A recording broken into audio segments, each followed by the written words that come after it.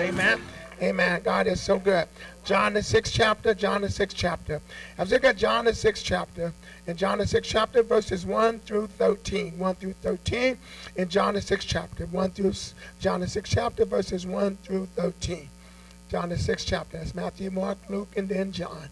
Matthew, Mark, Luke, and then John. In John the 6th chapter, it says, after these things, Jesus went over to the Sea of Galilee, which is the Sea of Tiberias. And a great multitude followed him, because they saw his miracles, which he had did on them that were diseased. And Jesus went up into the mountain, and there he sat with his disciples. And the Passover, a feast of the Jews, was near. When Jesus then lifted up his eyes and saw a great company coming to him, he said unto Philip, whence shall we buy bread, that they may eat? And then he said, to prove him, for he himself knew what he would do.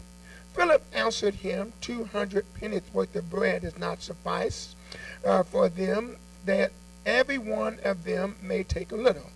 One of his disciples, Andrew, not the Campbell guy here, but Andrew in the Bible, on his disciples, Andrew, Simon Peter's brother, said unto him, there is a lad here which had 5 barley loaves and 2 small fish. But what are thee among so many? And Jesus said, make them men sit down. Now there was much grass in that place. So the men sat down in numbers about 5,000. And Jesus took the loaves, and when he had given thanks, he distributed his disciples, and the disciples to them that were set down, and likewise of the fish as much as they would. And when they were filled, he said unto his disciples, gather up the fragments that remain, that nothing be lost. I want to talk to you today from a simple message that I wanted to talk about, the leftovers of Thanksgiving.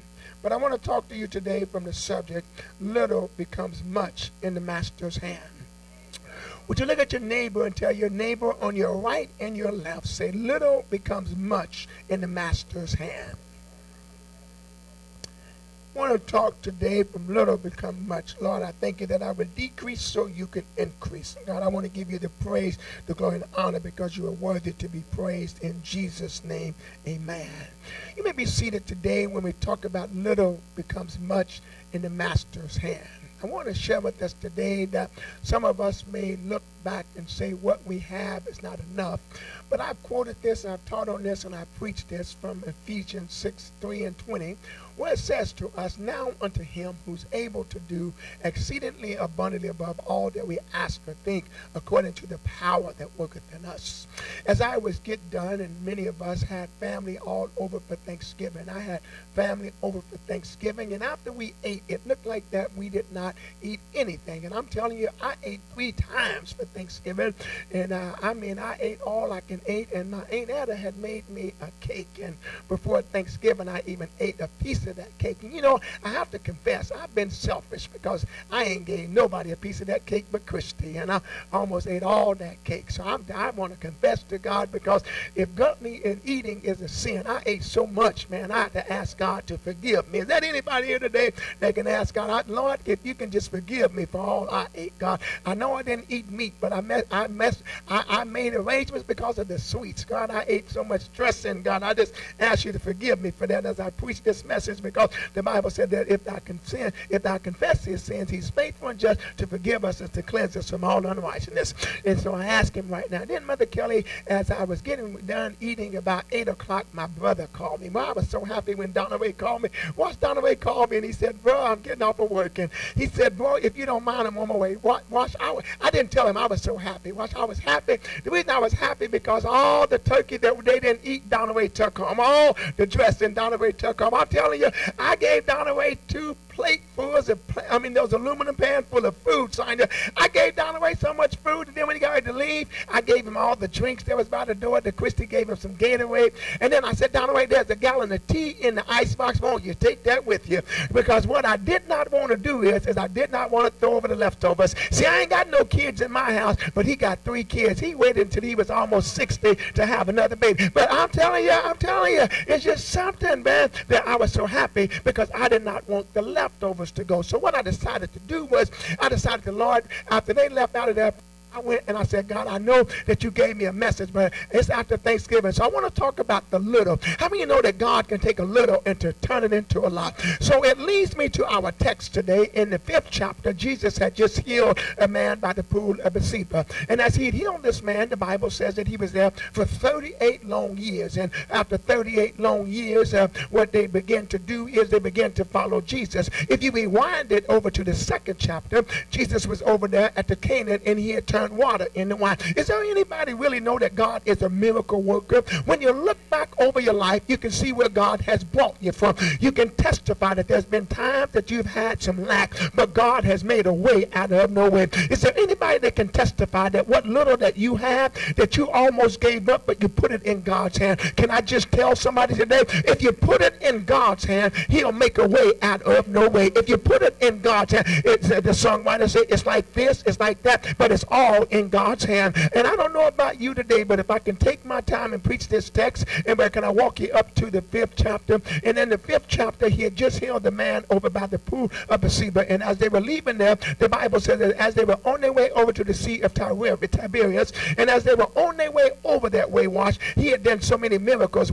He started out that they didn't believe him, but when he started doing miracles, the Bible tells me that they got over there, that there was 5,000 men that followed him, and these men followed him. They didn't count the women and the children. So no telling how many people were over there. Can I paint the picture for somebody that didn't go to Sunday school, somebody that didn't go up in BTU, somebody that didn't get a chance to go over to Vacation Bible School? This is when they say that he can take 5 loaves of bread and 2 fish and feed a multitude. Is there anybody in the house that can testify that you had a mother that can take a little and turn it into a lot? Is there anybody in the house that can testify that you've been able to realize that you didn't know how you were going to make it, but when you look back over your life and see what God has done, you can say, Lord, I thank you for the journey that you brought me through. Is there anybody that can testify? I don't know about you, but I grew up in the country, and I'm telling you, I don't eat chitlins today because I had to eat them when I was there. I'm telling you, I don't eat hog head cheese, Brother Golf, because I'm telling you, what that is, that's everything that they don't throw away of the hog. Is there anybody that can testify? I had an auntie that can take a dozen of eggs, put some milk in it, and stretch it and feed 16 kids. Is there anybody in the house that knows, and there wasn't no leftovers? Anybody know that little becomes much in the master's hand? Come on, somebody ought to talk to me. I'm going to get on my text. I want to stay with my text today, but, and then, you know what, let me tell you something, Zach. My mama came over for Thanksgiving, and she brought me a lemon pie, and a lemon cake, and I wasn't giving that away because, you know what, I'm telling you, I had to ask God for forgiveness. I ate so much sweets. I ate enough sweets I ain't got to worry about till Christmas, amen. And then I'm going to get that sweet, I'm going to get that peach cobbler from Mama Lynn on Christmas. I already put my order in, so it's going to be coming there. And then I got some brownie, sheep brownie. I already got that coming in. I know God's going to hook me up, right? God's going to hook me up, amen. And so how many of you know that little becomes much? And the Bible says that, Brother Damon, the Bible says that when they got over to the 6th chapter, and they got over that way, and I just want to tell somebody, God uses what you have, and no matter how small it is. Come on, tell your neighbor, say, God can use what you have. And no matter how small it is, the Bible says in verse number 1, it says, in these things Jesus went over to the Sea of Galilee, which is in the Sea of Tiberias, and a great multitude followed him because they saw his miracles. So many people were following Jesus because of his miracles. And when they followed Jesus because of his miracles, here Jesus gets over there, and Jesus went up to the mountain, and he set his disciples down. And the Bible says, and the Passover feast, the Jews were now, when Jesus had lifted up his eyes, he saw a great company come unto him, and he said unto Philip, now listen what he says. He says, Philip, whence shall we buy bread that they may eat? So what he was saying was, this is the problem. Anybody ever been in a problem? Come on, y'all talk to me. Y'all, yeah, come on. Have any of y'all ever had a problem? Any of y'all ever had a problem? Because I'm going to walk the text. That's all I'm going to do today. I'm going to walk the text. And so here Jesus is. Somebody shout Jesus. And here Jesus is. Jesus says, he says, where shall we buy bread? Now, get this, Keisha. He knows everything. He sees everything. He automatically knows exactly that he's going to feed 5,000. Can I tell you that even though you recognize that problem, Jesus has already fixed that problem. You just got to trust God. That's why the Bible says, trust in the Lord and lean not to your own understanding, but in all your ways acknowledge him, and he shall direct your path. So sometimes Jesus will ask you the question just to see where your faith is. And I just came to tell somebody today that the only reason you're going through what you're going through is because Jesus knows all about your faith. He already knows about the problem. The Bible says in verse number 6, and then he said to them to prove him for himself, he knew what he would do. Can I tell you that God knows what he's going to do before he even asks the question?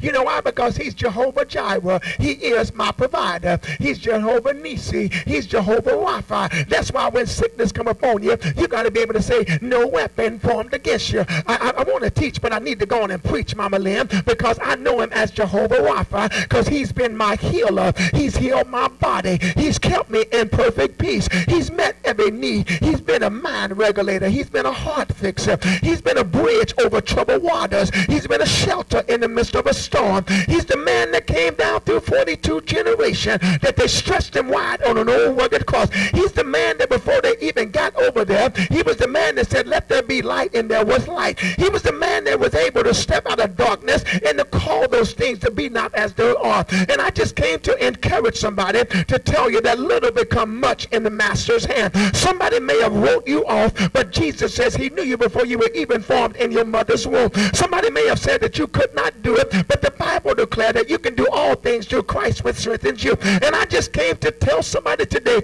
you may have more bills than you have money, but my God shall supply all of your needs. You may have lost loved ones and feel like you're all alone, but my Bible says the Lord is my shepherd, I shall not want. Can I tell somebody today, yea, though you walk through whatever valley you're going through, God is right there with you, because my Bible tells me that little is much, little may become much in the master's hand. And I want to tell you today that you just got to trust God. The Bible says that he had asked Philip, and he says Philip, and Philip began to tell him, and Philip began to share with him, and he says, Philip, where can we find and buy, get this much bread? And I don't know about you, but be careful when you talk to the bread of life, because he was the bread of life. He was the bread that came down from heaven. He was the one that they fed and when Moses was in the wilderness. He came down. Am I helping somebody today to tell you that little become much in the master's hand? Billy, while they were wandering along in the wilderness wash, the Bible says that he sent manna down from heaven. It's amazing how we go from the Old Testament to the New Testament and we forget what God has done. Can I tell you, as you get ready to go into 2025, don't forget what he done in 2022. Don't forget what he done in 2020. Don't forget what he done in 2019.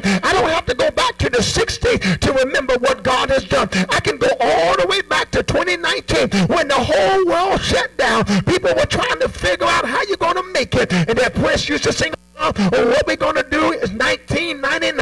Can I tell you, it's 2024 going into 2025, and God has been good to me. He's been so good to me.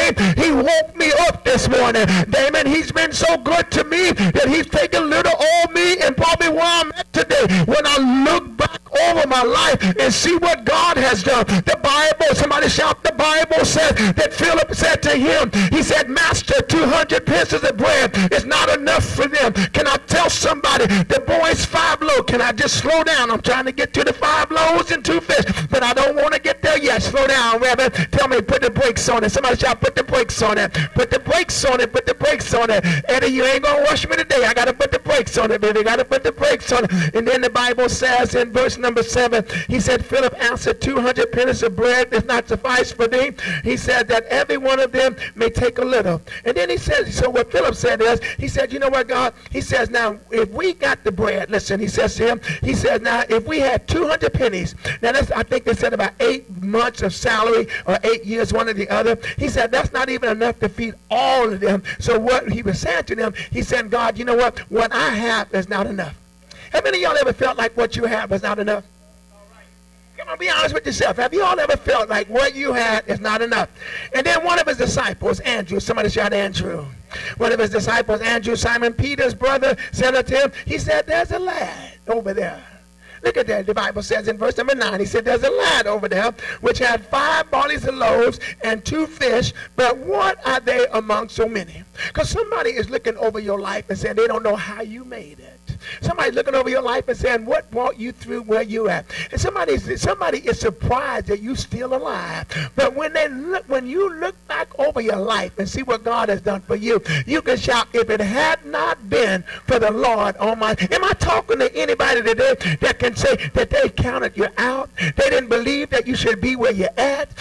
Look what he says to them. He says, there's a lad over there. I don't know if the lad was in Haskell. I don't know if the lad was in Sapulpa. I don't know if the lad was from Coweta. I don't know if the lad was from North Tulsa. I don't know if he was from South Tulsa. He could have been a lad from Coyote Tribe. I don't know. But it was a lad. And the lad was a little boy. So the Bible says, Mama Lynn, he says, and there was a lad here which had 5 barley loaves and 2 small fish. But what are they so among so many? But look what Jesus says. Jesus already has it. Somebody shout, go Jesus, go Jesus, go. Man. Y'all got to get better than that. Somebody shout, go Jesus, go Jesus, go. Come on, y'all got to do better than that. Somebody shout, go Jesus, go Jesus, go. Y'all got it now. Y'all got it. See, y'all got to be careful when you push God, because there may be somebody here that needs a miracle right now, and I'm just trying to set the stage for a miracle. So now the rest of my sermon, I want you to help me. So when I do this, I want you to say it 3 times. Okay, now we got to try that again, because y'all will help me the rest of my message. Okay, so, and Jesus said unto them, make the men sit down. And then it says, and there was so much grass in the place, so the men sat down in the numbers of about 5,000. And so now Jesus had just asked Simon Peter, his disciple, brother, and he says to Simon Peter's brother, he says to them, and Simon Peter answers and said, there's a lad over there. Can I just tell you, the boy did not hold back his lunch. And so the Bible says, well, how do you know that? And the Bible says, and Jesus took the loaves, and when he had given thanks. Now this is where I want to help us at today, is that when it seemed like it's a little and you need more, you just got to give it to Jesus. And it's amazing what Jesus done. And what Jesus done, Tina, is Jesus took it and he prayed for it. And I just want to ask you, is there any grateful people in the house that would testify that just when you thought you were going to give up, you fell down on your knees and you didn't just sing it, but you said, Father, I stretch my hand to thee. No other help I know. If thou withdraw thy hand from me, where would I go? So the Bible says that Simon looked over there, Simon Peter, Andrew's brother, and he said, there's a lad over there. And he said, over there that lad has 5 loaves of bread and 2 fish. And Jesus sums them and he says to them, he says, okay. He says, sit them down while you're trying to figure it out. God's already worked it out. I don't intentionally put praise music on when you come in. What I do is I got praise on because you ought to come in here with a praise already down on your soul. And sometimes we miss our blessing because we're trying to figure out how service is going to go. When I walk on the church door, I come in with a praise because I know that praise is messing with the enemy. The enemy doesn't like it, Tina, when I'm going through, but I can say, let it rain on me, Lord. I can tell God I'm expecting a miracle. I like it when they sing the song. I know if I put old Jesus on the main line, he's going to stand up, clap his hand, get his tambourine, because he knows that there's something about the name of Jesus. Is there anybody know that there's something about the name of Jesus? It's the sweetest name I know. And the Bible says that when they got over that way, he saw the little lad, and the little boy was not stingy. The little boy knew that God's shovel was bigger than his. The little boy knew that if I give it to God, God can make a way out of no way. And so the Bible says that Jesus takes the 5 loaves of bread, the 2 fish, and he begins to give thanks. I just want to put a comma here. Is there anybody that can thank God that he brought you a mighty long way? Is there anybody that can thank God that your children are still yet in perfect peace? Is there anybody that can thank God God that you got a roof on your head? Is there anybody that can thank God for his grace and his mercy? Because when I woke up this morning, it was God's new grace that woke me up. When I woke up this morning, it was mercy that kept me. Is there anybody in the house? I was going to teach, but I'm going to preach because I'm in the water now, that can tell God thank you. The Bible says that he gave the little lad, and the lad gave him the 5 loaves of bread and the 2 fish. And the Bible says that he lifted up to heaven. Can I tell you the reason some of us will never get blessed is because you keep looking down. I ought to tell somebody, you ought to look up to the hills from which cometh your help. Look up and tell God thank you. It's not how you feel. It's because you know God will or make a way out of no way. Can I tell you, it's not about the weapons coming at you, because I know what the word says. The word says no weapon formed against me shall prosper. It's not because of what I don't have, because I know what the word says. The word says my God shall supply all my needs. Is there anybody in the house that can tell the Lord thank you? The Bible says that the lad gave him his sack lunch. Can I tell you, it may be a sack lunch to you, but it's a miracle to God. Is there anybody know that God is a miracle worker? He's a water walker, a tongue talker that can make ways out of no way. Can I tell you today that God is able to make a way out of no way? I shut my Bible so I can walk on through it, because I don't want to keep on putting a comma there. I want to tell you what God can do. God can make a way out of no way. The Bible says that he took it, he broke bread, he sent them down in multitudes. He told them to sit down, and when they sit down, the Bible says he had broke it. Can I tell somebody today, God knows how to break you? Can I tell you real quick? Can I go on and can I tell you, has anybody been broken before? Listen, the Bible says that God had taken the bread and he broke it. And when he took the bread, he broke it and he distributed it. Can I tell somebody today, you may be broken, but God specializes. Is there anybody that can testify that God specializes? You know, I'm a living witness that God knows how to break. If God didn't break me in 1996, I wouldn't be where I'm at today. God broke me, put me in a dark situation, and he says, you've been running long enough. Can I tell you, when you run from God, he'll break you. When you don't give to God, he'll break you. When you don't praise God, he'll break you. God will bring you in a dark situation to where you know that he is light. If you don't believe it, go to the hospital. He knows how. There's people that know that God specializes. Does anybody know that God specializes? I know God will specializes. Have you ever noticed that when bad things happen, people call on God? I remember on 9/11, Lord, when the world was going crazy, God was able, when one plane hit one, and then I tell you, everybody was calling on God. In 2019, when COVID hit, the first thing they said is just call on God. Can I tell you, I'm not going to wait till something bad happens. I'm going to call on God before it happens. So when it does happen, I know how to call on God. I was calling on him when I was broke. I was calling on him when I didn't know what I was going to do. But let me tell you, now that I got more than enough, I can still yet call him, because I know he can take more than enough and break me, so I have to call him. Is there anybody here that can tell the Lord thank you? You can tell him thank you, because it make ways out of no way. Can I go on and hasten to get on over to serve the Lord's Supper? The Bible says that he took the 5 loaves and the 2 fish, and he fed them. And then the Bible, this is what I like about it. Then the Bible says that he said to them, let them eat all that they want. Can I tell you, God is a God of more than enough. I look like y'all ain't lost no weight. I know I gained 26 pounds and I did lose. But let me tell you, God is still the God of a more than enough. And the Bible says us and tells us that he took up 12 basket loads. And let me tell you, George, the little lad came with 5 loaves and 2 fish, but he left with 12 baskets. Can I tell you, you may think it's too little. You may not think your resume is what it ought to be. But I'm here to tell you, if you put it in God's hand, he'll meet every need for you. How do you know God will meet every need? Because the Bible reminds me that God knows how to unlock miracles. I had to wake some of y'all up.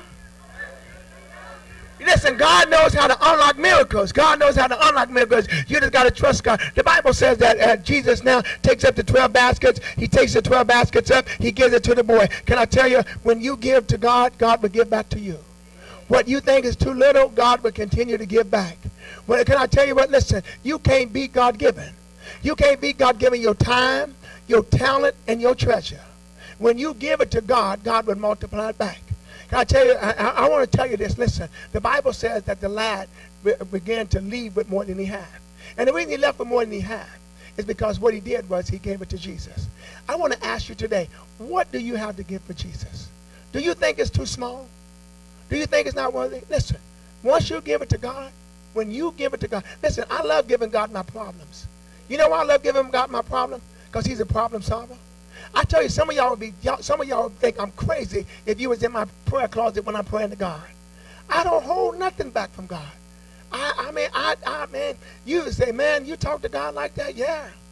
Because let me tell you something. The Bible says that God answers my prayers. And all my prayers are not prayers of thanks at times. Some of my prayers are concerns. But the thing I like about God is I know I can give it to God. Listen, once you give it to God, God will make a way out of no way. Listen, the boy wasn't just a spectator. The boy wasn't a spectator. Listen, let me tell you what he did. He became part of the miracle. You know God wants you to become a part of the miracle? When we trust God with what we have, we join him in his work of blessing others. Listen, you all blessed over 80 families for Thanksgiving. Give yourself a hand. You all blessed over 80. Listen, we don't go to the iron gate just because we go to the iron gate. We go to the iron gate to be a blessing. Come on, give God another hand praise for that. Listen, don't be a spectator. Come on, listen. Be a part. Somebody say, be a part of the miracle. God, listen at this. God's blessing include overflow. Listen, the 12 baskets of leftovers wasn't just an excess. They were a testament of God's abundant provision. Do you know God wants to bless you? Do you really know God wants to bless you? I'm glad only 2 of y'all said that, because I really believe only 2 of y'all believe God's going to bless you. I do. Listen. Do you really believe God's going to bless you? Listen, when you know God's going to bless you, listen, you know God's going to bless you. I'm excited. I need to slow down to make a few points. I'm excited that Keisha is on a drive for the iron gates. I'm excited. You know why I'm excited, Keisha? I'm excited because the church is not going to be a spectator. The church is going to be a miracle worker with God. Listen, 5 is grace. Somebody shout grace. He had 5 loaves. That's grace. Somebody shout grace. So God's grace was good that he woke us up. 2 is partnership. Somebody shout partnership. Come on, shout partnership. You know, the best partnership you can have is with Jesus. The best partnership is Jesus. Listen, I want to say this, listen. The miracle didn't happen. Some of y'all expecting a miracle. Step. On water, as he took the first step. With faith and trust are the keys to seeing God's power in our life. You can talk. I have somebody to send me some scriptures. They sent me some scriptures. And I sent them back a message, and I said, the scriptures are great, but don't hide behind the scripture. Live the scripture. See, it's easy to put the scripture out there, but are you going to live the scripture? The scripture tells us, for God so loved the world, that he gave his only begotten son. I tell people all the time, all of my days are not good days, but I got faith to walk as if all of my days are my best days. Why? Because faith is some things hoped for, the evidence of things not seen. Listen, small acts of kindness makes a huge impact. Small acts of kindness. You know, just a simple word. Do you know we use our tongue more to tear people down? We use our tongue to tear people down. Some people are just so unhappy. Some people, no matter how good you are, they always see the worst in everything. But you got to be able to thank God. Is anybody that can truly thank God? You know, I tell you all the time, we've all had some bad things happen in our life. You know, but if you stay stuck in the past, you'll never see the future.